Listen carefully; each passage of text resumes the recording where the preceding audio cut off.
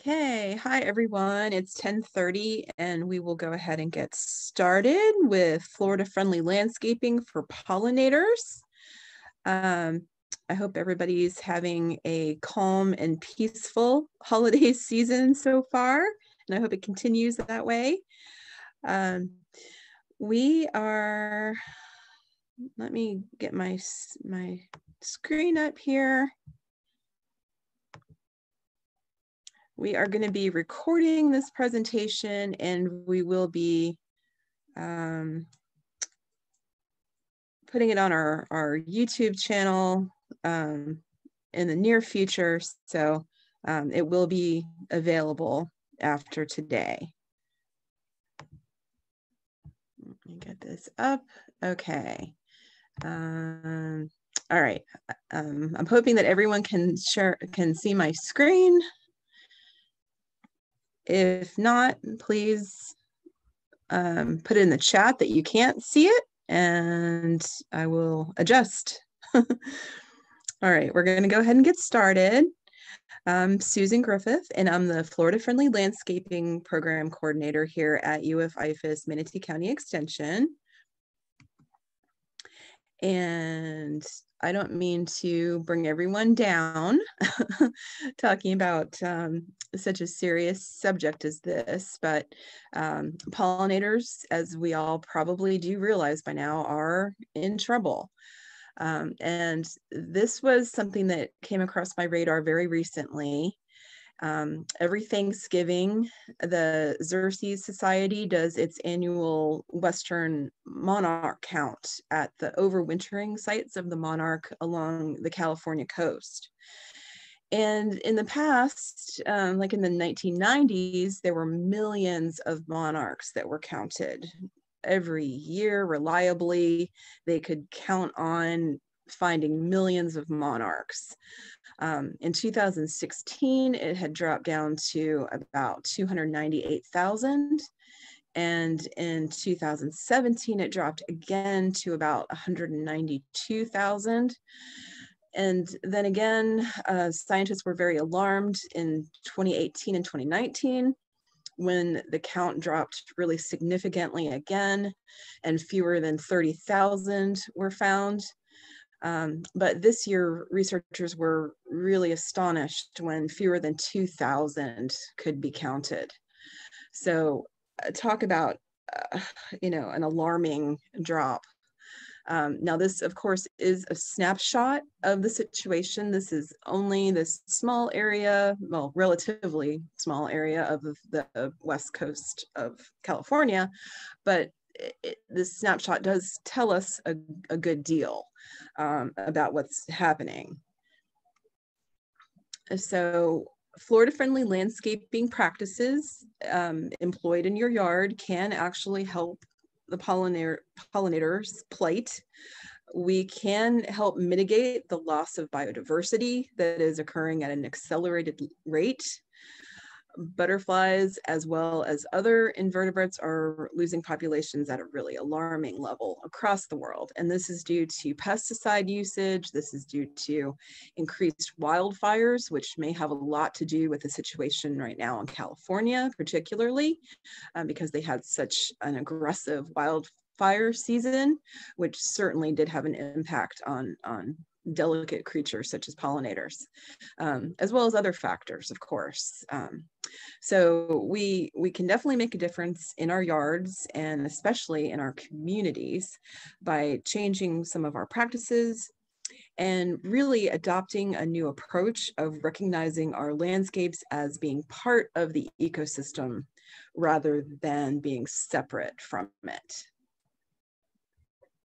A Florida-friendly yard incorporates the following 9 principles: right plant, right place, watering efficiently, fertilizing appropriately, mulching, attracting wildlife, which is what we're going to be focusing on today, an aspect of attracting wildlife. And also we'll be touching on managing yard pests responsibly, because those things are very intertwined. Attracting pollinators and managing our yard pests responsibly really go hand in hand. Number 7 is recycling. Number 8 is reducing stormwater runoff. And number 9 is protecting the waterfront. So if you want to support butterflies and have them live in your yard, like who doesn't want that? The best thing that you can do right now is to start planting native larval host plants.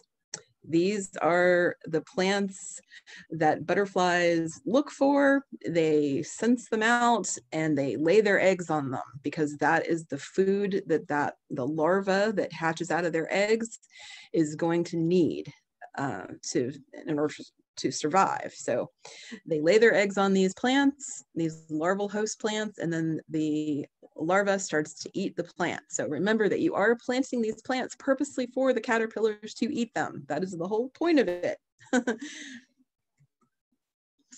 So here is what a lawn looks like to native pollinators. Not really, I'm kind of joking with this, but it really, there's nothing there to interest them in a yard that's just dominated by lawn, by turf grass, and non-native palms. Here's an example of someone who had a turf grass dominated traditional front yard.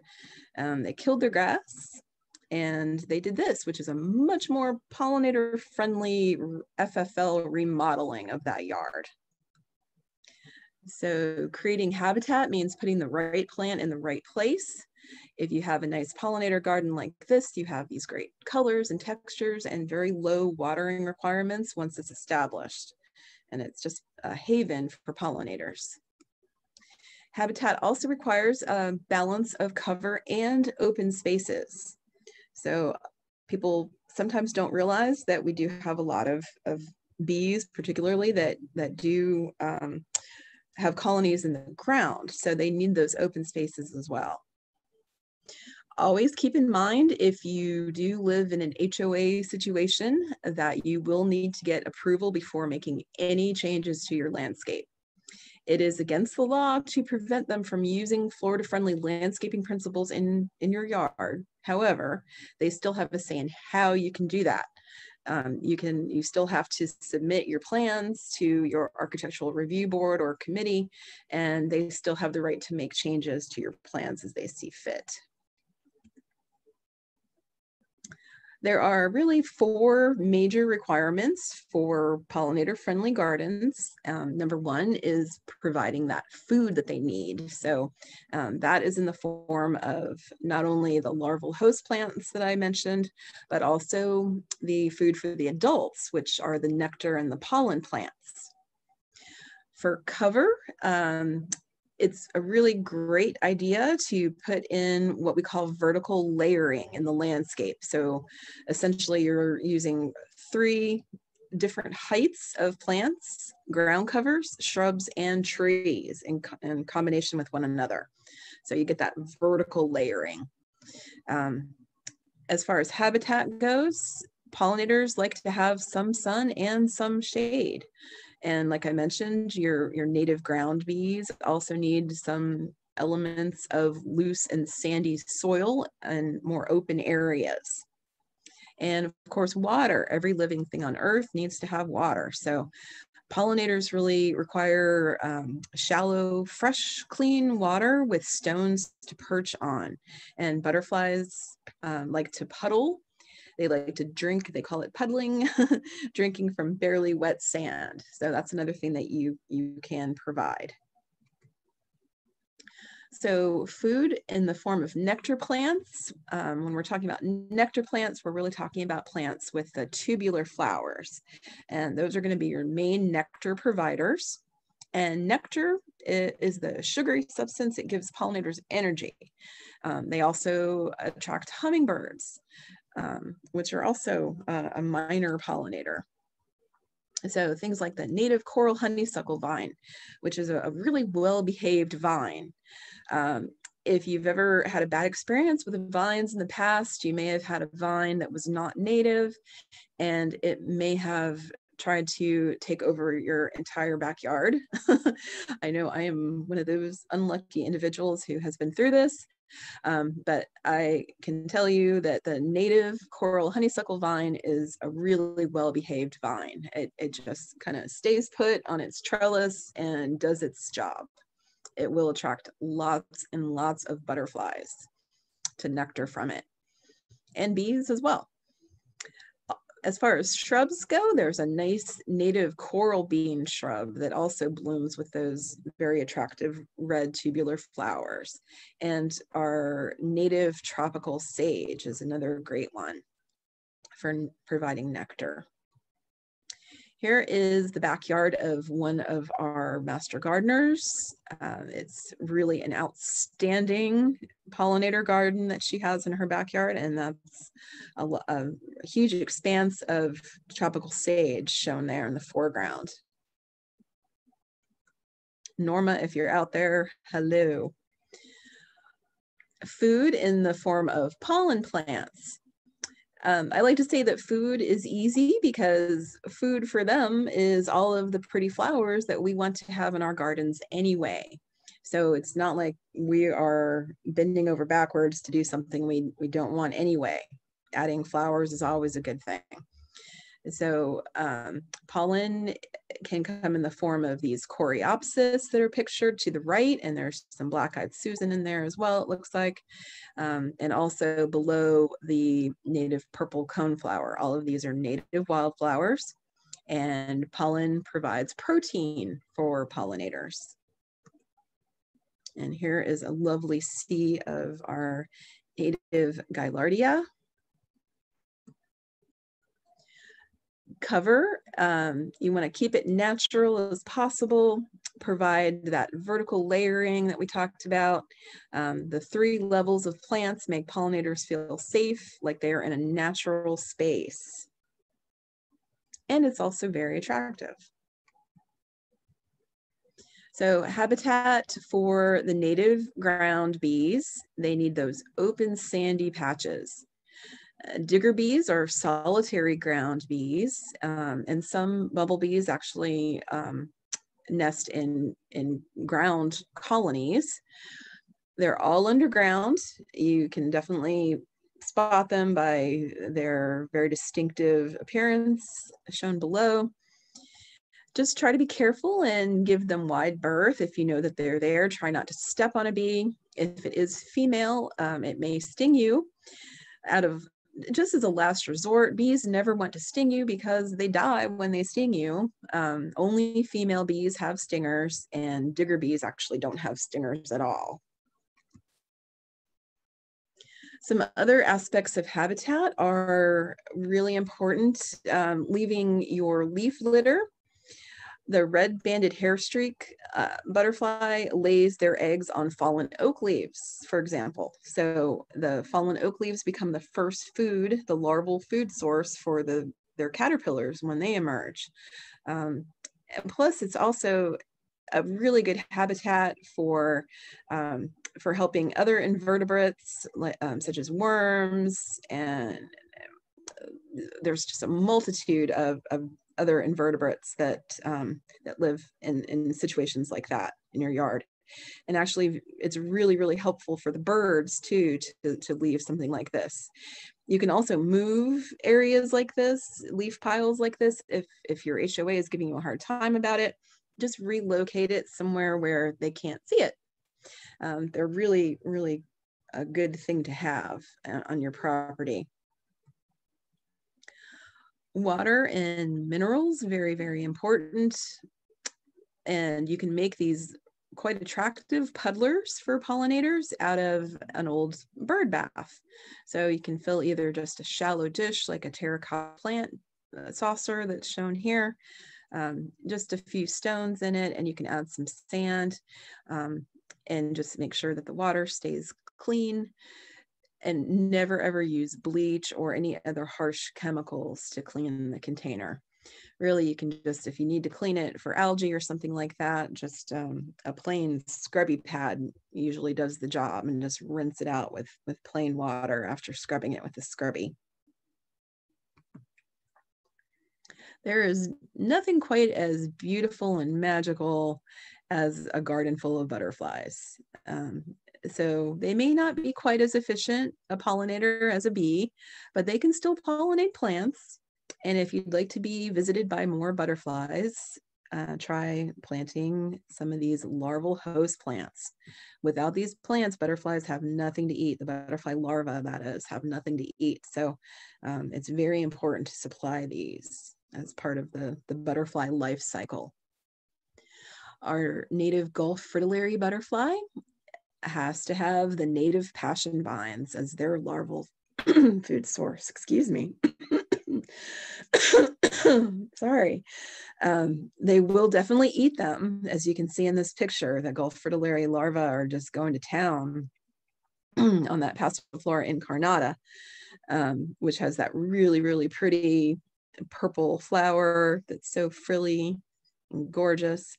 And the other native passion vine, the suberosa, Passiflora suberosa, has a definitely less ostentatious flower. It's more subdued, much smaller, but still equally an important plant in the life cycle of the Gulf fritillary, and also the zebra longwing. And the corky stem passion flower with the little flower, this often comes up as a native volunteer in people's yards, and some people don't know what it is. They think that it might be poison ivy or something like that, because the leaf is a little similar.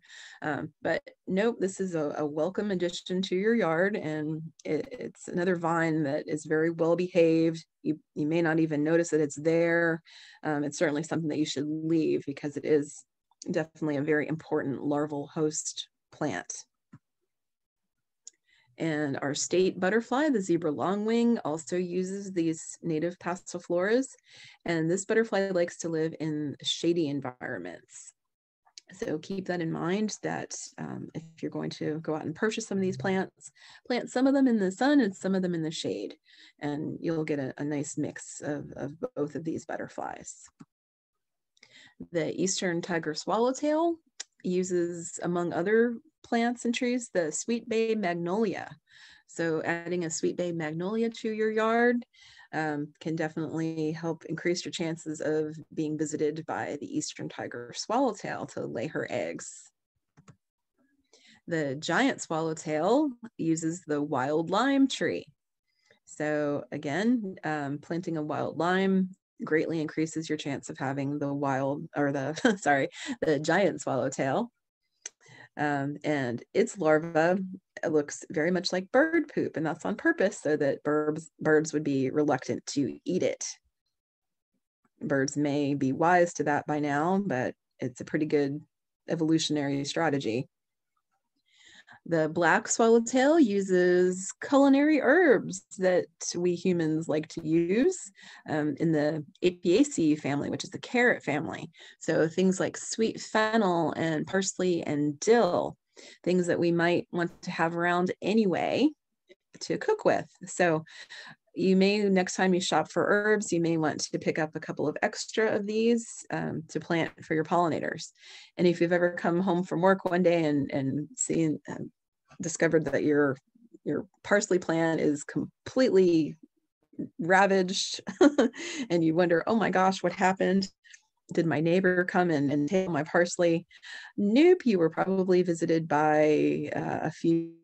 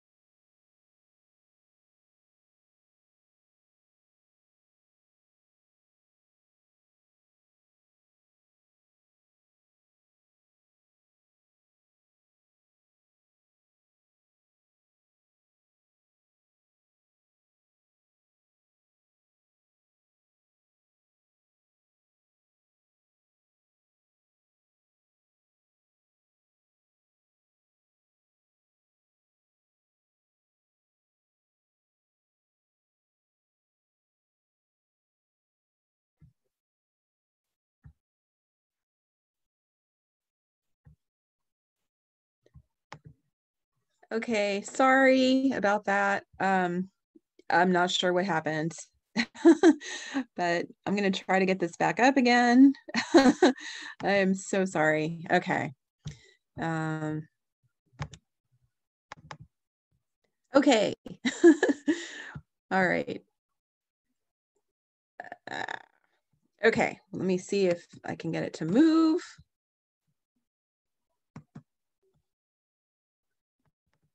Okay, it's not moving. Okay,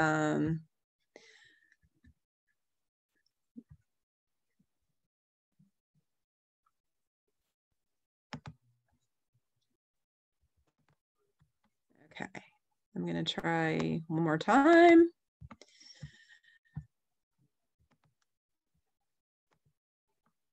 This way. Okay, I think we got it. Okay, I hope you all can hear me and I hope you all can see. I'm so sorry. I have no idea what happened, but that's what happens in Zoom world sometimes. I'm sure you all know what I mean. Okay, so sulfur butterflies. These are the various yellow butterflies. Sometimes they're white or anywhere in between. They are dependent upon the native senna and cassia plants. They can also use the non-native ones, but really a lot of those tend to be either on the invasive side or cautionary as far as not being the greatest plant to add to your plant collection. So definitely I would recommend if you're going to get some native or some sennas or cassias, sometimes the names are used interchangeably, I would definitely go for the native. So visit your local native plant nursery for all of these plants that we've been talking about so far.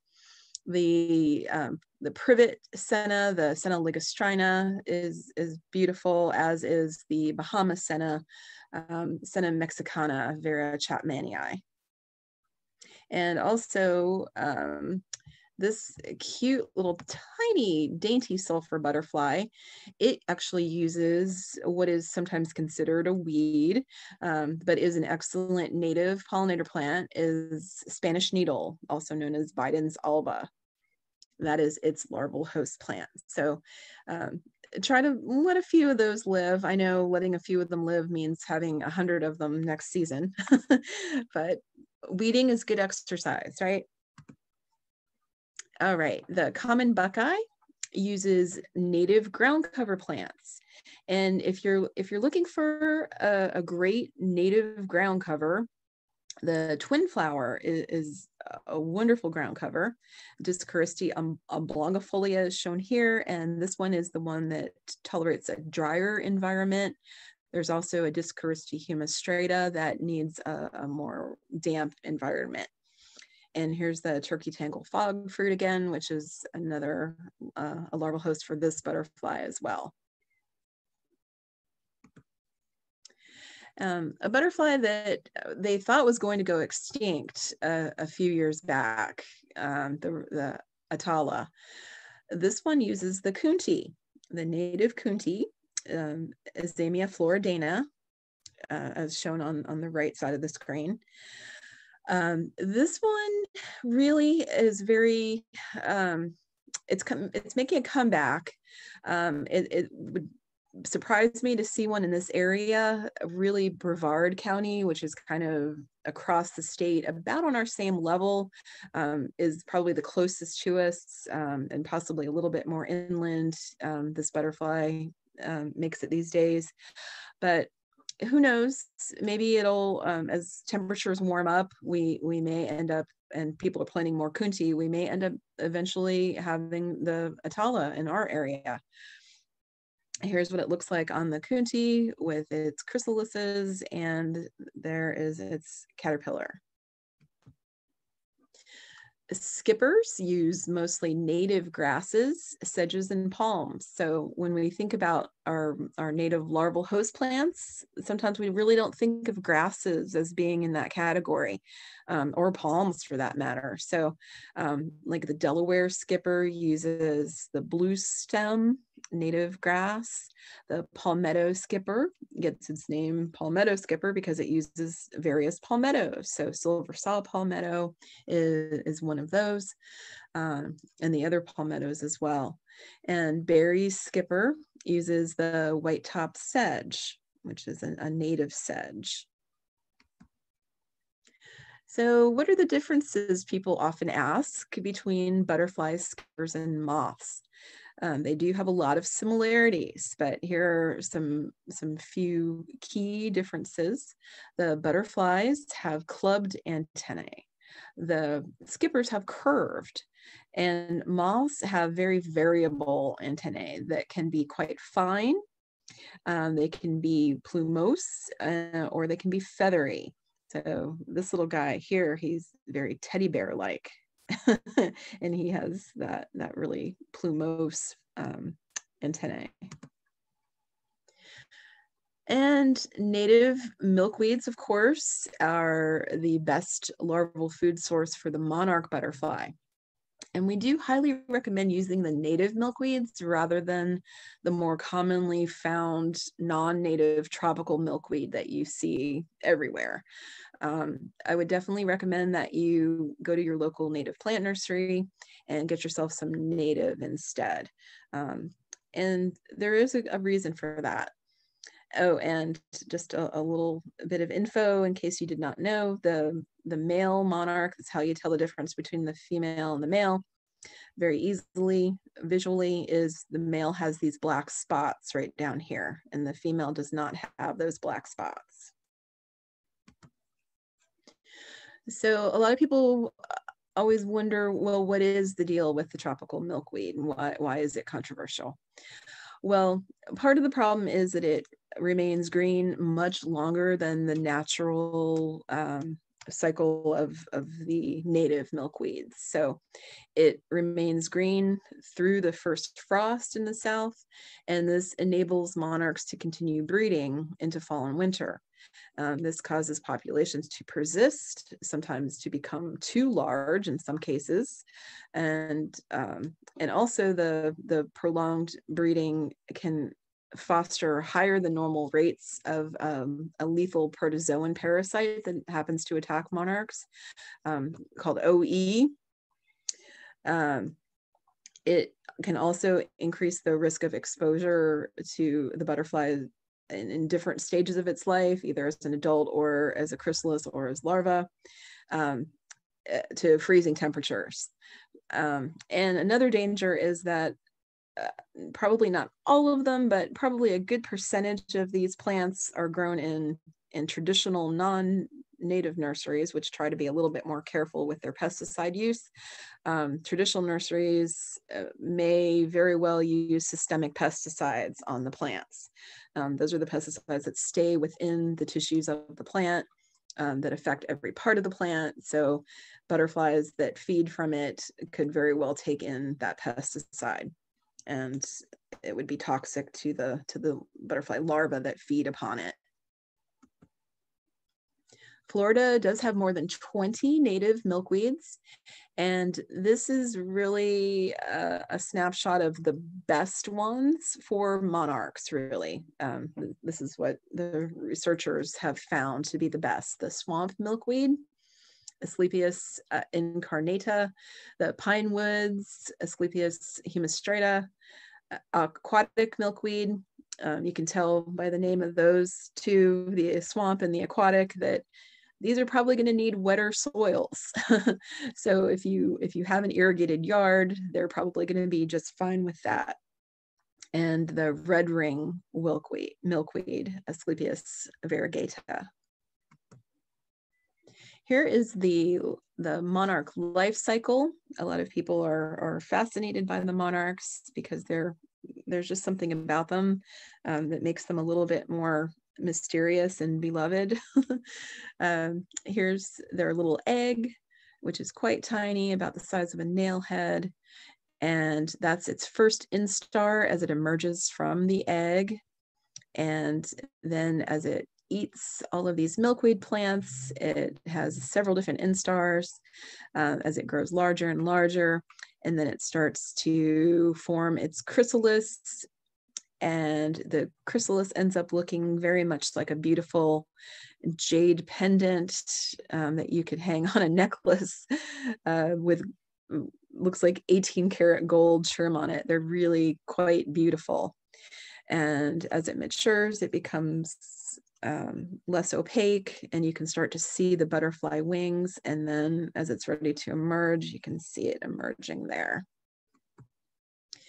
And not all butterfly chrysalises look like that. A lot of them look like dead leaves and bark, really. So the Gulf fritillary particularly likes to hang its chrysalises at the eaves of your roof line or on tree branches. I have an arbor in my yard, and it loves to attach its chrysalises to the arbor. So learn to recognize these guys, because otherwise they really do look like something that you might normally pick off and throw away as a dead leaf. Let me see. Oops. I was trying to look at questions, and for some reason I can't see the questions. Let me revisit that in a minute. But it's amazing how, in this case, the giant swallowtail has completely camouflaged itself in an almost identical color, and it really is hard to distinguish that chrysalis from the little tree branch that it's attached to. Oops. Oh, I seem to be having, oh, there we go. Okay, good. I was going to say we're having more technical difficulties, but I think we're okay.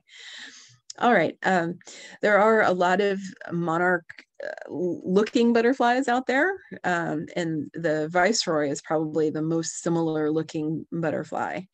But how you distinguish it from a monarch is that it has this line here. See that line? The monarch does not have that. And can you tell me if this is a male or a female monarch? Look at those dots. That would be a male. All right, how long do butterflies live? Well, unfortunately, butterflies, like most insects, lead a very ephemeral existence.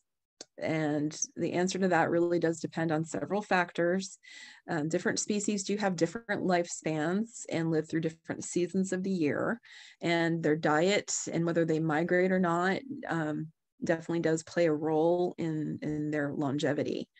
And so just as one example, zebra longwings eat pollen as part of their diet, and that contributes to a longer lifespan. Zebra longwings, our state butterfly, pictured up in the right corner, commonly live for 6 months, whereas the Gulf fritillary butterflies live only about 4 to 6 weeks in warm weather and only about 2 to 3 weeks in cold weather. And pollinators come in many, many forms. Our animal pollinators, the bees, the moths, the bats, etc. They pollinate about 75% of the world's food and fiber and medicine crops, according to the USDA. So chocolate, apples, pumpkins, and peaches are just a few of these. So we're going to go over the plate of the honeybee and some other lesser known pollinators and how we can help them as individuals. And keep in mind that about 80% of all flowering plants, and as I said, over 3/4 of the staple crop plants that humans use rely on animal pollinators. So without these guys, we would really, really, really be in trouble. Bats and nocturnal moths are our nighttime pollinators. We have 13 native species of bat that live in Florida, and we have a total of 20 species that live in the state. We have some non-native fruit bat visitors that are more Caribbean bats, but they visit us, and they live here full time for the most part, and they are actually our main bat pollinators. And just one insectivorous bat can eat more than 3,000 insects, including mosquitoes, in just one night. So bats are very valuable. Not all bats are nocturnal. Some are crepuscular, meaning that they're most active at dawn and dusk. So if you ever see a bat early in the morning, if you walk your dog early in the morning and you happen to see bats, those are probably the crepuscular species. Bats pollinate flowers that stay open at night and that are at least 1 inch in diameter. And they prefer light colored flowers, and they generally have a fermented fruit or a musky smell. So things like bananas and mango, guava, cacao, which chocolate is made from, kapok, giant saguaro cactus, fig, agave, that tequila is made from, are all bat pollinated species. So bats pollinate over 300 species of fruit and over 500 species of other plants. Nocturnal moths, they pollinate things like yucca and gardenia, tobacco, morning glory, and most cacti, among many others. And there's the really gorgeous Luna moth pictured there. And despite popular belief, not all moths are nocturnal. Some are diurnal, which means they're out during the day, and they tend to be more brightly colored moths. The ones that are out at night tend to be more subdued and more tan and brown colored. There are also some that are crepuscular, like the bats, that are only out during the twilight hours between, before sunrise or after sunset. And there are about 160,000 species of moths. And out of the nocturnal ones, about 50,000 of them have developed these sort of modified ears on their bodies so that they can hear bat sonar noises at night, because bats definitely like to eat moths at night. Here are a few of the diurnal Florida moths: the scarlet-bodied wasp moth, the harnessed tiger moth, the polyphemus moth, the faithful beauty moth, which looks very much like a butterfly, the oleander moth, and the white-tipped black moth, which is also known as the snowbush spanworm. If you have snowbush plants, this guy has probably visited you to defoliate your your snowbush plants at some point. Some people don't realize that honeybees are not native to the United States. So our common honeybee that makes our honey, the Apis mellifera, were actually brought here from Europe by our early settlers who were accustomed to having honey. And these are well-behaved bees. They're considered non-invasive and quite beneficial. They're really excellent, efficient pollinators of most food crops. And absolutely none of our native bees are capable of producing honey. Bees prefer purple, white, yellow, and blue flowers. It's said that they can't even see the color red. So it is definitely a good thing that pollen is yellow. Otherwise, he would not even see that red flower that he's on. Here is a list of just a few of the examples of human food that is pollinated by bees. So you can see what kind of a situation we would be in if something terrible were to happen to the bees. We would then be forced to have people going out and pollinating all of these crops by hand. And believe me, that is not a situation that we ever want to be in.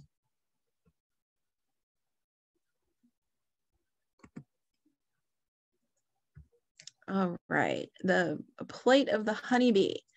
There are several disorders and in some cases human-caused situations that are impacting the honeybee negatively. Some of these are varroa mites, which are, in relation to the bee, they're actually huge, and it's really awful when these poor guys get varroa mites. There's the Israeli acute paralysis virus that can spread. They have a gut parasite called nosema that can attack them.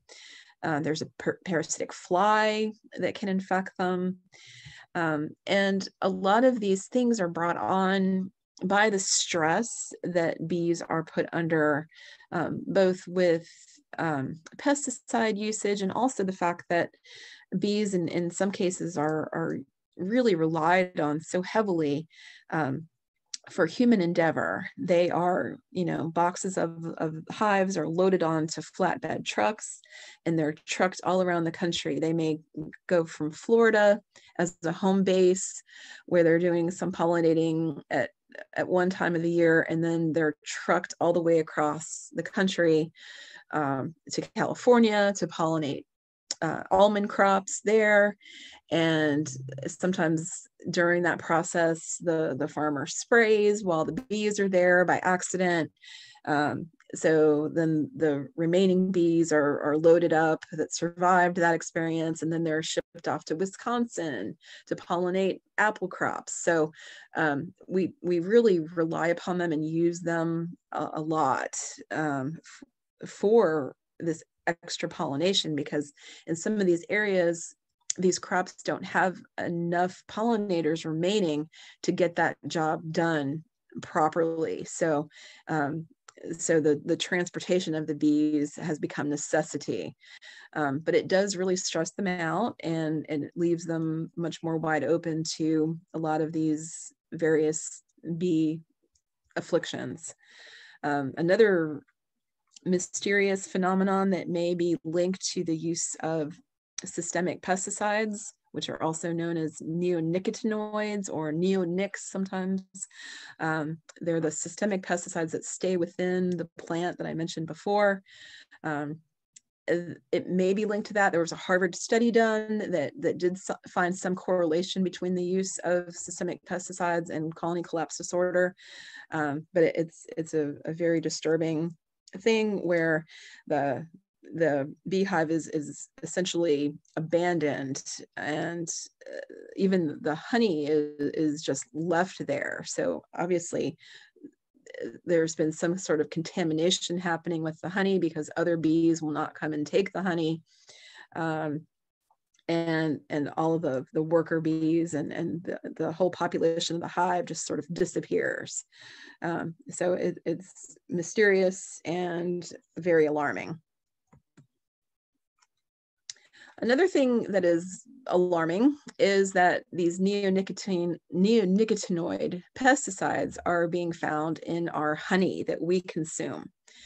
So an international study conducted by Swiss researchers in 2016-2017 was set out to find out if possibly the honey that we're consuming might contain some of these pesticides. And they analyzed 198 honey samples from around the world, and it found at least one of the five tested for it found at least one of the five tested compounds. So acetamiprid, clothianidin, imidacloprid, which is probably the most commonly used one, thiacloprid, and thiomethylmethane in 75% of all the samples. 45% of the samples contain 2 or more of these compounds, and 10% of the samples contain 4 or 5 of these compounds. So it is getting into our food. It's getting into our honey supply. And you can learn more about non-native honeybees, which are very fascinating. This is a really good UF site through our entomology department. And they're sometimes called Western honeybees, sometimes called European honeybees. And they are also the bees that can sometimes hybridize with the Africanized bees. Florida has about 315 species of native bees. That's a very large number, and a lot of people are surprised by that, but we really do have a lot of native bees. The Morrison's bumblebee, the impatient bumblebee, the blue orchard bee, and the southeastern blueberry bee, which is a ground bee. Those are a few of them. And these guys typically pollinate flowers with buzz pollination. So they kind of rattle the pollen, which is also called sonication.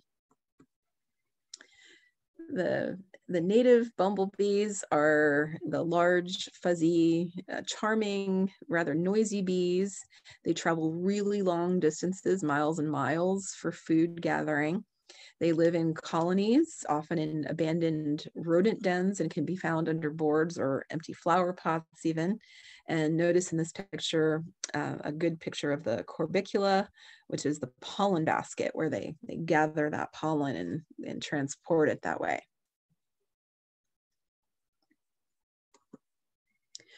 And the metallic sweat bee, they have these really beautiful iridescent colors. You'll often see them mostly in green or blue in Florida, mostly green here really.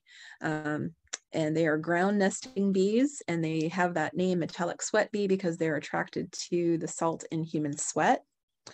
The males pinch or bite, and the females will sting if squeezed or squashed, but it's a mild sting. They are very important pollinators of flowering fruit and seed plants. And if you've ever had these near perfect circles cut in some of your leaves, certain plants they really prefer. They really like eucalyptus. They really like rose bushes. There are a few other plants that they tend to really favor, but they will make these little perfect circles, and then they form these kind of cigar-like nests that they'll utilize one of these bee houses. Then they'll just kind of form that little cigar-looking nest inside of a bee house.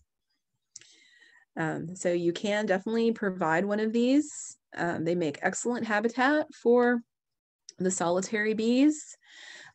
Miner bees, mason bees, and carpenter bees are all the solitary bees that would use such a structure. They do not form colonies like the European honeybees. Out of the 4,000 bees native to America, we do have 29 in Florida that are endemic to Florida. That means that they live nowhere else but Florida. And solitary bees like to use structures that already exist, unlike the honeybees who obviously make their own honeycombs. You can make these very easily out of pieces of bamboo, and you can make really elaborate bee condos such as this one that will really attract a great diversity of bees. And some people don't realize that beetles are also really great pollinators, and beetles were actually the major pollinator before the evolution of bees. So beetles were here first, and bees appeared about 130 million years ago, whereas beetles appeared about 300 million years ago. So they were really kind of our first really efficient insect pollinators. Okay, here are some more pictures of the beautiful native bees and the beautiful cuckoo wasp that's also very iridescent. And there's the orchid bee. If you have orchids in your yard, you'll see an orchid bee occasionally. They're quite beautiful as well. All right, so here is a picture of the syrphid fly, which is both kind of a predator insect. I'll talk about that in a few minutes, and also a very efficient pollinator in its own right. He looks kind of like a bee, but he's actually a true fly. All right. So the best thing to do is to choose a mix of plants that are going to be blooming at different times of the year so that you always have something for the pollinators to eat. So also a good variety of both the pollen providing plants as well as the nectar providing flowers so that you can increase your biological diversity, both of plants and insects. So the black-eyed Susan provides pollen in spring, and even though it's non-native, it's still a great nectar plant. The purple firespike, it blooms in wintertime. Here is a native ground cover for sunny areas, sunshine mimosa. This is like candy to bees. You'll pretty much always have a bee on these flowers. It provides pollen for them. It can be a little bit aggressive as it figures out where it wants to be in your yard, but it is not evergreen in the winter. If we have a cold winter, it will turn deciduous and kind of disappear, but it will come right back for you in the spring. And it really only happens if we have prolonged freezing temperatures. Otherwise, you may have a warm winter and it stays year round. Coreopsis is actually our state wildflower. There are a lot of different species of Coreopsis, and our native pollinators love it.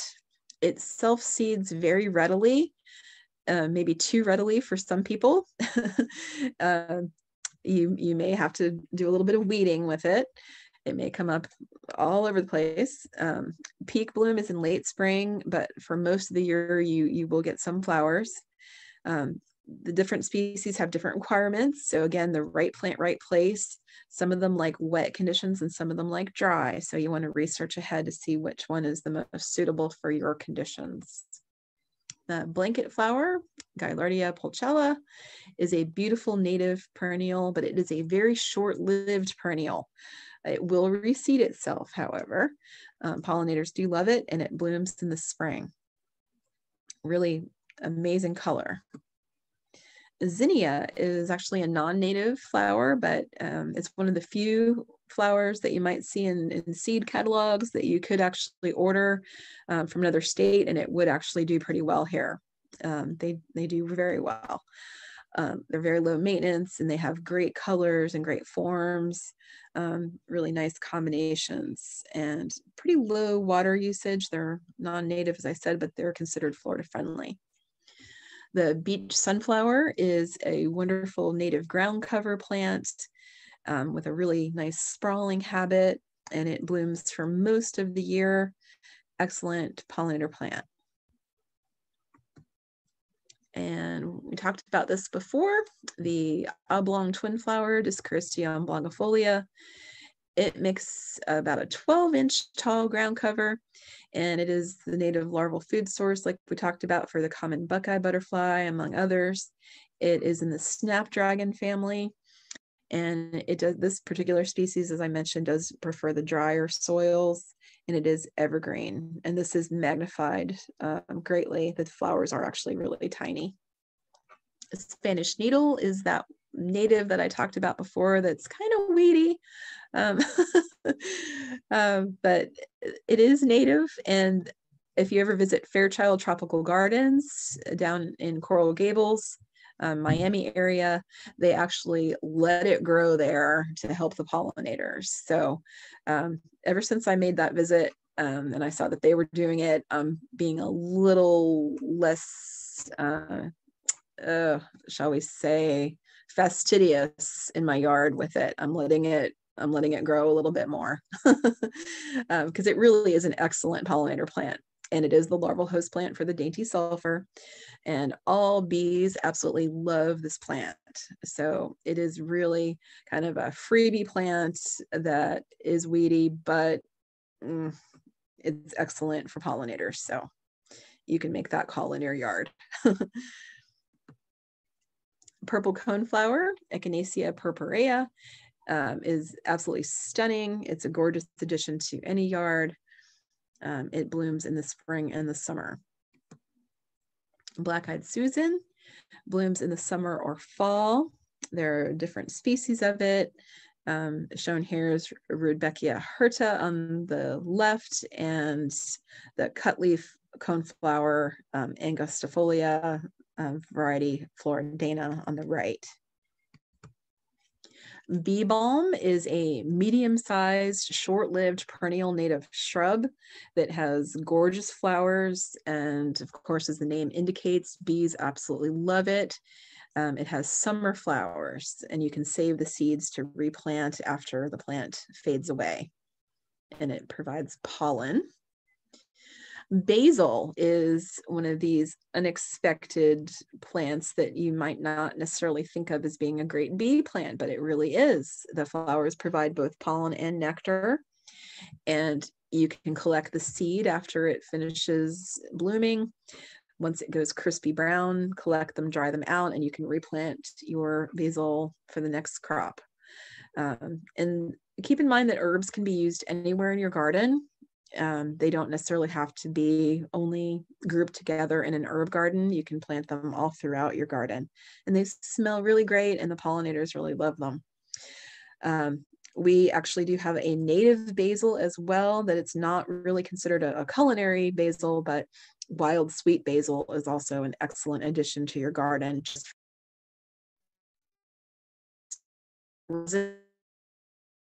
Sometimes called starry rosin weed. I did not write weed on here because this plant is not really weed-like, so I don't want to turn anybody off with rosin weed. I like to call it starry rosin because it is a well-behaved wildflower. It is rather tall. It can get up to 3 feet or so, and it does go dormant in the winter, but it's gorgeous in the summer. June through September, it blooms. It can live in really dry conditions, and you can collect the seeds on it to replant them for the next season.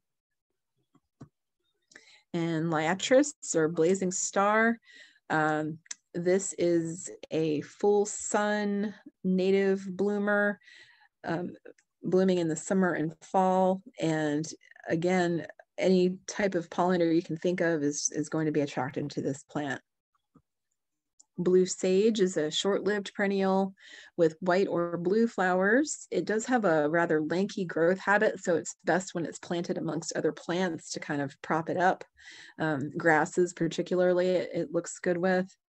It will reseed, and it is attractive to bees and butterflies. Tropical sage, I mentioned before, it blooms year-round. They are excellent nectar-providing plants for butterflies and hummingbirds. You can find it in red as well as the coral nymph, which is the more peachy color, peachy, and there's also white. Your local native plant nursery has all 3 colors. Here's the coral honeysuckle vine, Lonicera sempervirens. And this vine can grow in the sun or in partial shade. So you don't necessarily have to have a sunny spot for it. Of course, being a vine, you are going to want to provide something for it to grow up, either a trellis or an arbor. As I mentioned before, it is not an aggressive vine at all. It blooms for several months. It has these really pretty pendulous tubular flowers, quite beautiful, really beneficial. It also has red fruit that will attract native birds to your yard.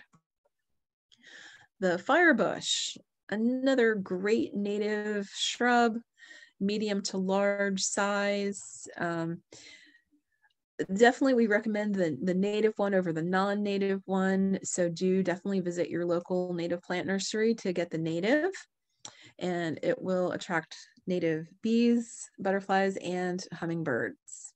It blooms generally spring through fall, and it is followed by fruit that is also attractive to birds.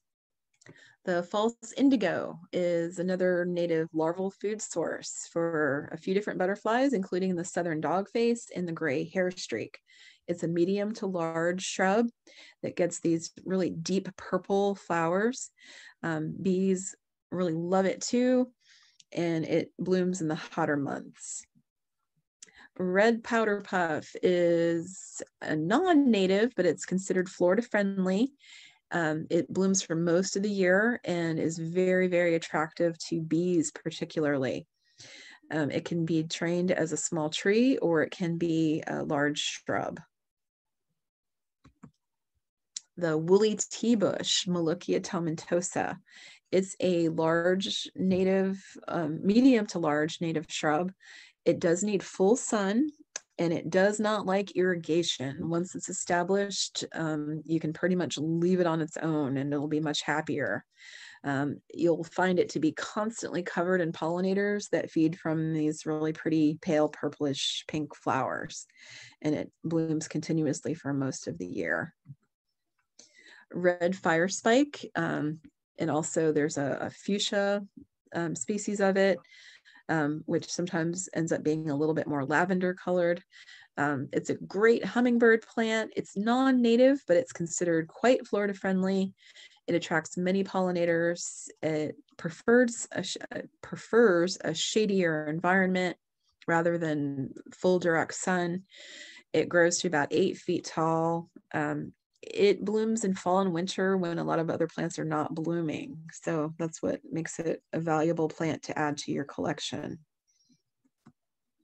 Necklace pod is a native with really interesting, unusual foliage. And when it blooms, it has these yellow tubular flowers that are very attractive to hummingbirds as well as butterflies.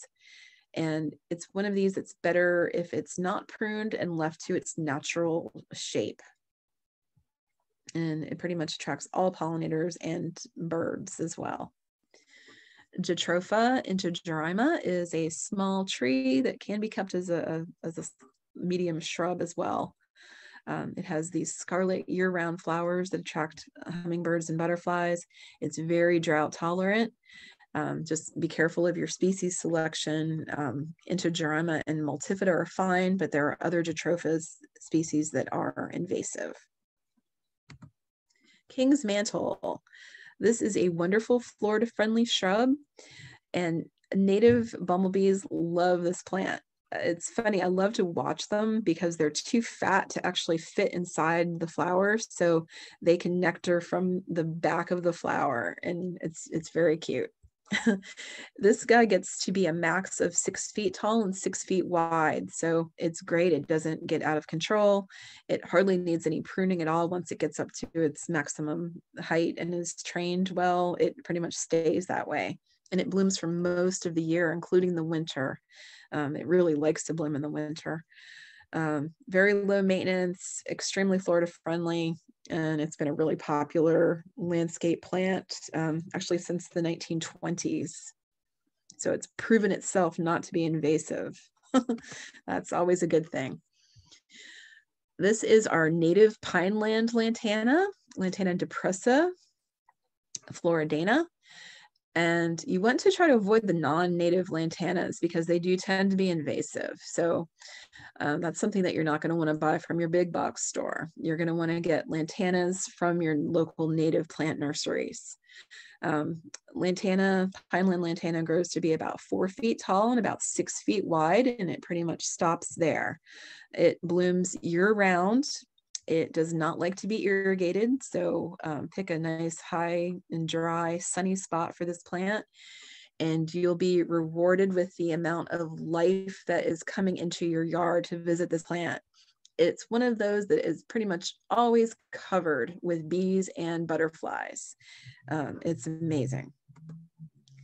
Coral bean is another beautiful native. It has interesting shaped leaves that are nice even when it's not blooming. And then when it blooms, it's pretty spectacular with these big red tubular flowers that will, if you have any chance of having a hummingbird come to your yard, it'll probably come for this. It's a great plant. It does have thorns though, so be careful of where you plant it. Sea grape is a beautiful native tree, medium-sized, or it can be kept as a large shrub. It makes a really nice screen, and it blooms late spring to summer. The blooms attract pollinators, and the fruit in the fall is actually edible for humans and quite tasty. It's not just for coastlines. It can be used as a specimen in Florida landscapes all over. Just watch out if you're listening from an area that gets really cold. If you're beyond 9B, you're probably not going to want to use this plant. But 9B, 10A, it's ideal. And of course, our native sable palm, also called cabbage palm, sable palmetto, is our Florida state tree, even though it's not really a tree. It's our iconic wildlife attracting plant, and bees absolutely love this plant. When it blooms in the summer, you will just hear a buzz in the woods as you walk. You'll hear buzzing, and it's coming from the tops of these sable palms that are in bloom. Just covered with bees. and it does provide food and cover for a myriad of native wildlife. So what we want to encourage is plant diversity. We want to have as many diverse plant species as possible, so that we can get a diversity of life into our yards and communities as well.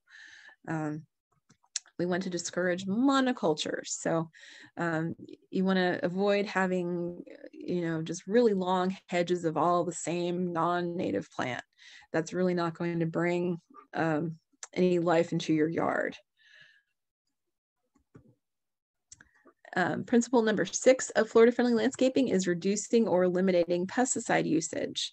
This is so important when it comes to trying to support pollinators. You want to try to practice integrated pest management, or IPM. And IPM means following the following methods to help control the pest in your yard. You want to identify the pest. Also look for beneficial insects who may already be there with that pest, working to control the pest population. And if they are present, you may want to leave it alone, and let that beneficial predator insect do its job. Generally speaking, they can keep it under control well enough to not really harm your plant. If you have a really large infestation of a pest, think about pruning out that part of the plant and throwing it away, wrapping it up tightly in a plastic bag so that you don't spread that pest. You don't want to just throw that into an open container. You want to wrap it up so the pest doesn't spread. And think about using pesticides only as a last resort, and trying always to use the least toxic item first, and just spot spraying it only on the small affected part of that plant, and not just blanket spraying your whole entire yard if you see a pest. And also, of course, keep in mind that a lot of the things that are in the past perceived as pests are a lot of these caterpillars that chew on these plants. But the caterpillars are not really the pest. The caterpillars are that butterfly trying to live. So that's another part of this, is just kind of rethinking old ways of thinking about things. Beneficial predator insects such as the ladybug and the larva of the ladybug are really voracious predators of pest insects. We have the minute pirate bugs and the big-eyed bugs and the mealybug destroyers. If you look down at the right-hand corner, the larva of the Cryptolaemus beetle it looks kind of like a huge mealybug on steroids, but you can see the difference between the good bug, the larva of the beetle, and the bad bug, the mealybug there. So once you learn to identify that, you can see, oh, well, I may have mealybugs, but I also have the Cryptolaemus that is taking care of that problem for me. So you may not necessarily need to do anything as long as you see these predator bugs there as well. And here's the lacewing. If you've ever seen these really pretty delicate eggs hanging from the bottom of a leaf, that means you have lacewing eggs. And once those hatch, that becomes this larva that is also a really voracious predator that will go after aphids and scale and thrips. And it becomes a pollinator as an adult insect. And another beneficial is the hoverfly, also known as the syrphid fly. And their larvae are also really excellent predators of aphids, particularly. And the adult fly is also an excellent pollinator. If you absolutely must spot spray something in your yard, always use the least toxic method, things like neem oil, horticultural oil, or insect killing soap. But I just want to caution you that they will kill the beneficials as well. So, and I actually see on that label, they're showing mealybug, but they're showing the predator mealybug, the good guy. So it will wipe out your beneficial insects as well, and the things that you're trying to protect. So always use great caution if you do use pesticides. And a lot of us have seen this very popular meme, Save the Bees. If we die, we're taking you with us. It's such a cute little guy to have have such a scary threat. But let's imagine our lives if we didn't have coffee, if we didn't have chocolate or almonds or blueberries, among others. So let's really try our best to save the bees. And here are some parting thoughts. Again, you want to plant several different native larval host plants to attract butterflies to lay eggs on your plants. You want to plant pollen and nectar source plants, both that bloom at various times of the year. So there's always food available for your adult pollinators. You want to plant a great diversity of plants in general. And as long as none of them are invasive, that's fine. They can be non-native as long as they are Florida friendly and non-invasive. Practice IPM. Rethink your pesticide usage. Try to eliminate it entirely or limit it greatly to spot spraying and using the absolute least toxic substances. And avoid those systemic pesticides, those systemic neonicotinoids. Learn to identify, scout out, and rely upon the beneficial predator insects to help manage your plant pests for you.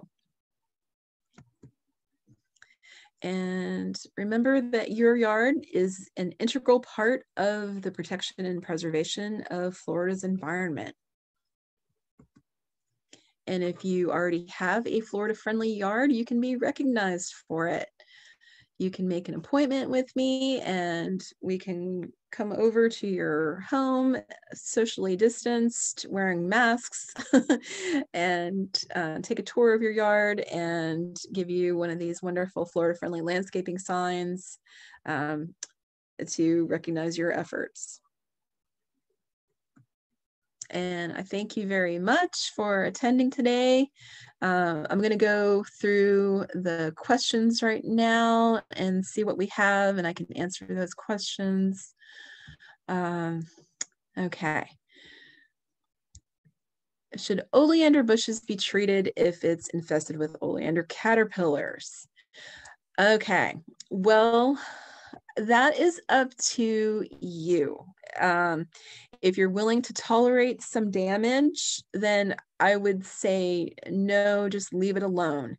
Another part of this is the birds.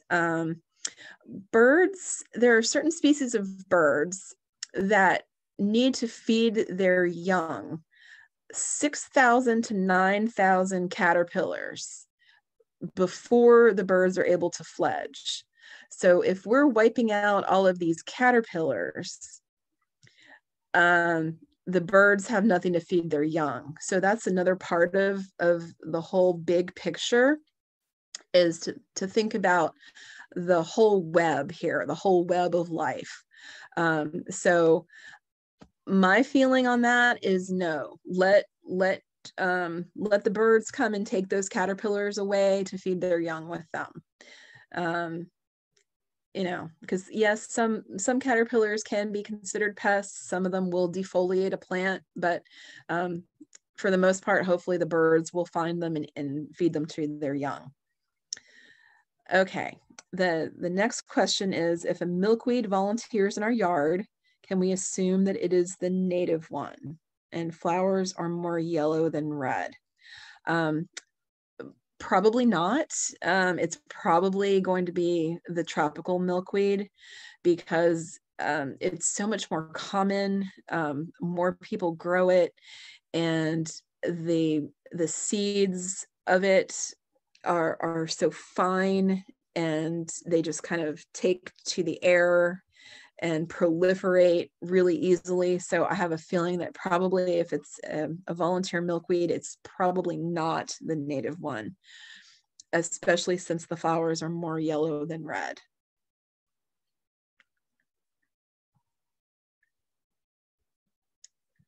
All right, any other questions? Let me see.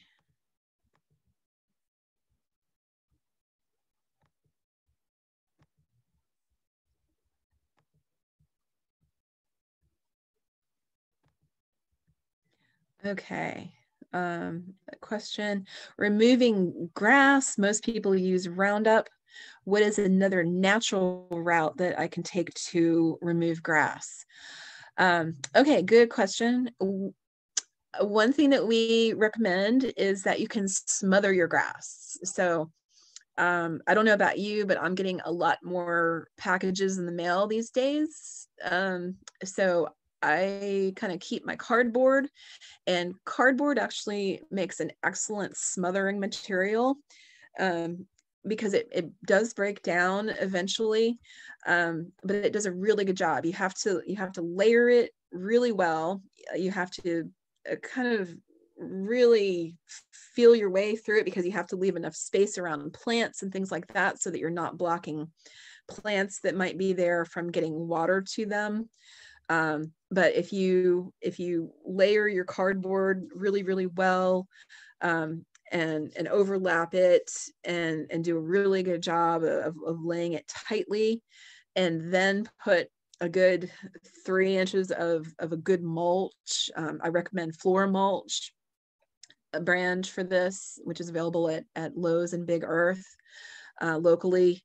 Those are the only two places that carry it. Well, I think Sweet Bay Nursery has it as well. It really kind of compresses really well, and they make a good partner, the cardboard and the floor mulch together, to really get rid of that grass. It really works quite well. I did that in my whole entire backyard, other than one little patch of grass, and it worked beautifully. All right, any other questions? Let me see. Okay, another question, how bad is the giant milkweed? The giant milkweed has not proven itself to be really bad. I don't think that it's one of the favorites among the milkweed feeding butterflies. So I don't think that excuse me, I don't think that there's really been a whole lot of research done on it though. So for now, I would say probably it's not terrible, but if more research is done, that may change. But for now, it's still considered Florida friendly for now. Okay, another question. What Florida plants do you recommend to use as a pollinator friendly hedge for privacy? It depends on what area of the county that you live in, or of the state if you're listening from out of the county. If you're in 10A, in a warmer part of the county, you could definitely use sea grape as a really great pollinator friendly hedge. Let's see, there are a lot of different choices there. You can mix some species. You can use some firebush as well. Firebush can get pretty large. The native firebush, that also can make a part of an element of a mixed species hedge that's quite nice. There are a lot of different options there. There are even some non-native plants that you could think about, like the if there's any shade involved at all there, you could use the fire spike that gets to be about 8 feet high. Let's see. If you don't already have it, I would definitely recommend that you get yourself the Florida Friendly Guide to Landscape Plants, which I would try to show you, but I know with my Zoom background, you won't be able to see it. It'll disappear. But the Florida Friendly Landscaping Guide to Plant Selection, you can get that from the local Swiftbud site. the Southwest Florida Water Management District website. You can order it very easily and have it shipped to your home for free, and that will give you a lot of different choices. Let me see. Okay, someone is asking to see the moth slides again, so let me go back in the background here and see. Let's see, it's not letting me. Let me come back to the moth slides in just one second. Let me get through the questions, Cheryl, and then I'll put the moth slides back on, okay? Okay, what is the name of the mulch? It's Flora mulch. So Flora, like Florida, the first part of Florida, Flora, Flori, mulch.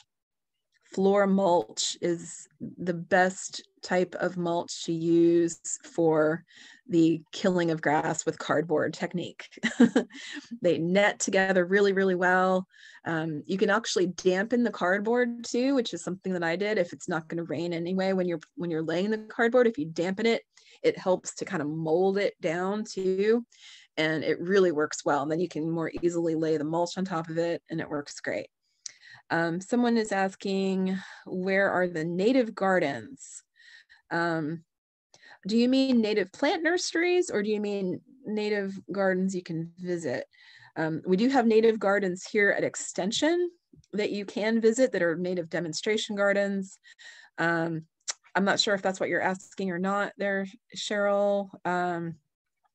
But our address is 1303 17th Street West. If you'd like to come here, you can visit our native gardens. Just come inside our building, and one of our master gardeners or staff members can show them to you. If you're talking about local native plant nurseries, then we have Sweet Bay, which is located in Parrish, and in Sarasota, there's Florida Native Plants as well, that's located in Mayaca in Sarasota County. But our local one, if you're in this area, would be in Manatee County, would be Sweet Bay Nursery. They're really great, and they're out in Parrish. As I said, they have a website you can look up. All right, let me see if there's any other questions, and then I'll go back to the moth. Oh, okay, yes. So Sweet Bay, if you're in Manatee County, Sweet Bay is the name of the nursery, and they have a great website. So check them out. Okay, let me make sure I didn't miss anybody. I don't see any other questions. Okay, so I'm going to escape from here and go back and get to the moth slides for you.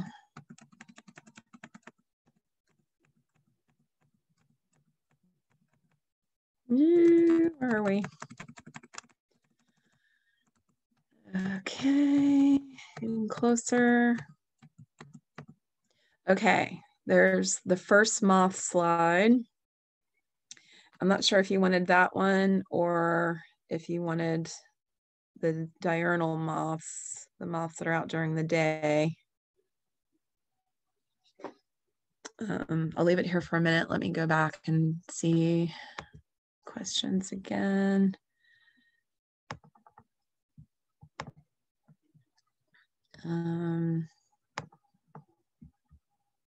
Okay. All right, so Cheryl, am I showing the right moth slides that you wanted to see, or do you want to see the other slide?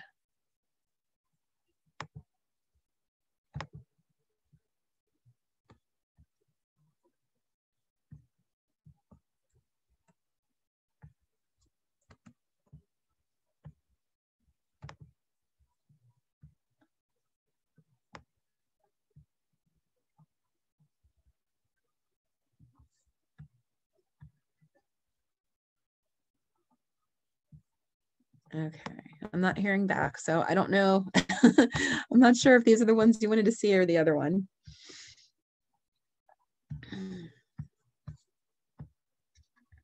All right, I think I have to escape again. Let's see. Okay. Oh, we have more possible questions here. Okay, let me see.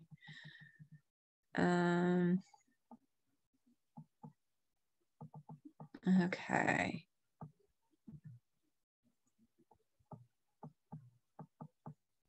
Okay.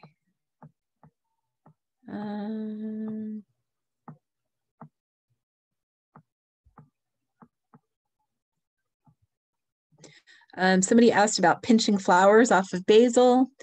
Not if you're growing it for pollinators.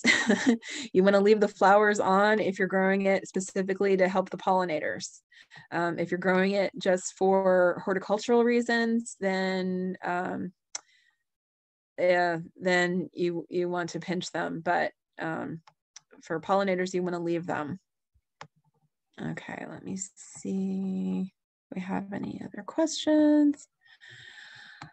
How to get rid of weeds around flowering plants in other areas using non-toxic. Well, pulling them is the best thing to do. And then you can definitely use the cardboard technique. Wetting the cardboard, like I mentioned, is a really good technique. And then you can kind of mold it around plants so that you're not preventing the plant that you want to keep from getting water, but you're able to stifle the weeds that are around the plant. And then mulch, 3 inches of mulch is a really good thing to go by to help to control your weeds. Okay. Does South Georgia count as a Florida friendly yard? I don't know. Maybe it's a South Georgia friendly yard. All right. She has a candlestick tree. That is Senna alata or Cassia alata. That one is a caution species here.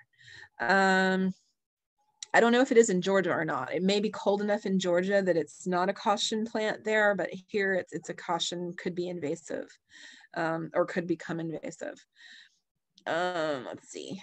Butterflies like it. It's one of those that's a senna or cassia that can be considered a host plant, even though it's a non-native senna.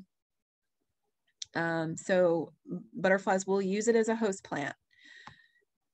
And like I say, I don't know if it is considered invasive in Georgia or not, but you're going to want to check with your local extension service in Georgia, and they can definitely tell you if it's caution in Georgia or not. Okay, I will put up another one. Pentas are not native, but readily available. Again, I'm concerned with purchasing pentas from a non-native nursery because they may be treated with pesticides, with systemic pesticides, and that's the last thing that you want for a pollinator plant. So I do recommend pentas, but I can't recommend where they're coming from. So I do know that the local native plant nursery in Sarasota, they do carry pentas there. And I would call them and ask them and make sure that they're not treated with pesticides. And Florida Native Plants is the one in Sarasota. And I would recommend them as long as you know that they're not being treated with systemic pesticides. Is there a way of clearing the plant of pesticides? Not while it's in your yard. Let's put it that way, really. I mean, time does clear it, but during that time that you have it, even if you're watching it, what you think is like 24/7, monitoring it so that nothing goes on it, things are going to be feeding from it. There's no way that you can watch the plant and make sure that nothing's feeding from it. Even if it's on, on a screened porch, probably things will get to it. So it does take time. And really, it's just a matter of time before systemic pesticides are cleared out of the plant. But you can't guarantee that nothing's going to feed from it in the meantime. So in that sense, no, there's really no way. I mean, you can try like drenching it. It may help to, I mean, like leaching it, not drenching it, leaching it with water, plain water. That could help to possibly get the pesticide out of it faster, but probably not. And the pesticide is just there. If it's a systemic pesticide, it's just going to be there. Okay, Cheryl, let me go back. I'm going to escape from here and go back, and I'll show the other side of the moths.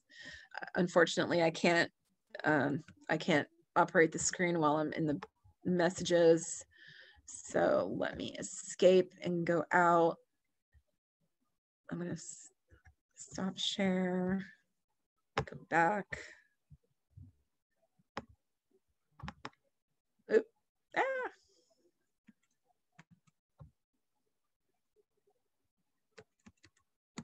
Okay, nope, that's not working.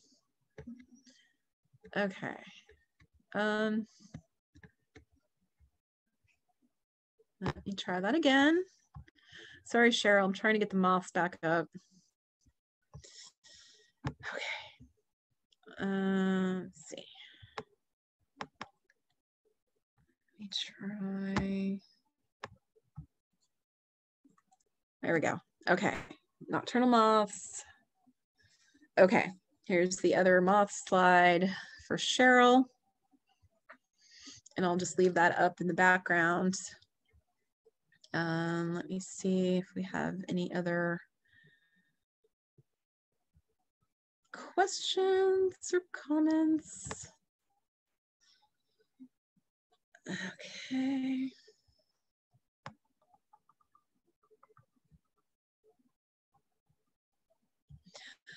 Okay. All right. Another question is repeat the name of the site where we can request the free guide. Well, this is the Florida Friendly Guide. So it's not just for native plants, it's for all Florida friendly plants. So I'm going to type that in here. And it is, the easiest way to find it is watermatters.org. is the site for our Southwest Florida Water Management District, or also called SwiftMud. Whoops. It's the SwiftMud site. And once you get on watermatters.org, it has resources, a button that says resources. So hit resources and then it'll walk you through. There'll be drop downs that you'll want to keep selecting whatever you need to select. It's a little bit convoluted and it takes a little while to get there, but you're going to end up putting the Florida Friendly book in your cart, and then you'll be selecting free postage or whatever it says. So it will be sent to you for free. The book is free and the postage is free.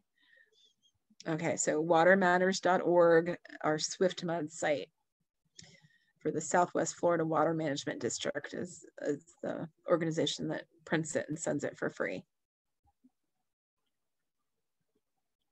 Okay. Let me see. There's any other. Okay. All right. Thank you all very much for coming today.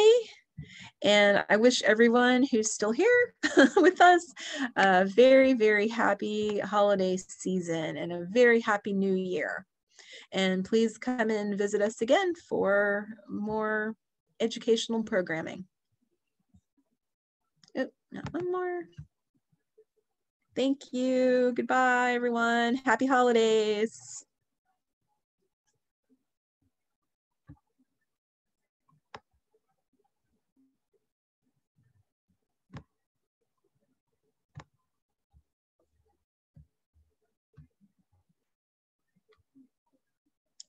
Remember, this is being recorded, so you will be able to find it on our YouTube channel.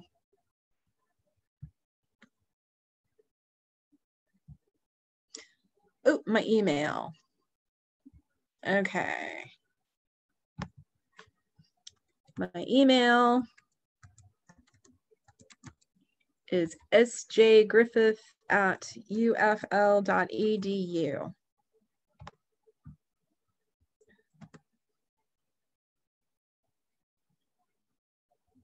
And feel free to email me any questions you have in the future. And you can send me pictures for plant ID and things like that. Anything horticulturally related, I am happy to help you with.